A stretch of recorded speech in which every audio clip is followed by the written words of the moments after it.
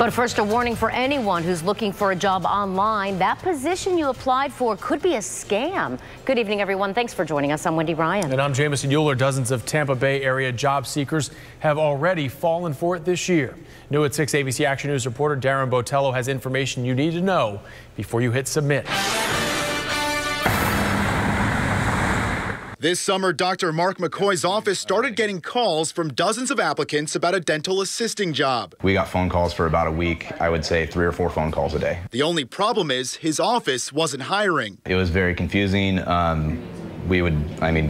Obviously we would never post a false advertisement. Scammers created fake job ads on LinkedIn and Indeed using the South Tampa Dentistry name, all to get unknowing job seekers to call a number for a fake interview, with those job seekers giving real personal information. Phone number, social security, whatever's requested during that process.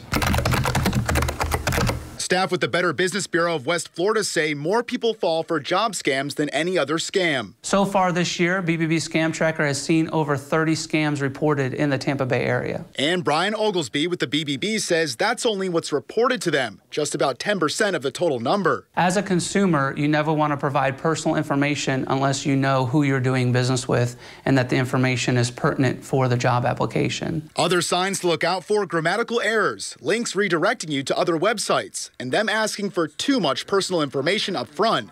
In Tampa, Darren Botello, ABC Action News.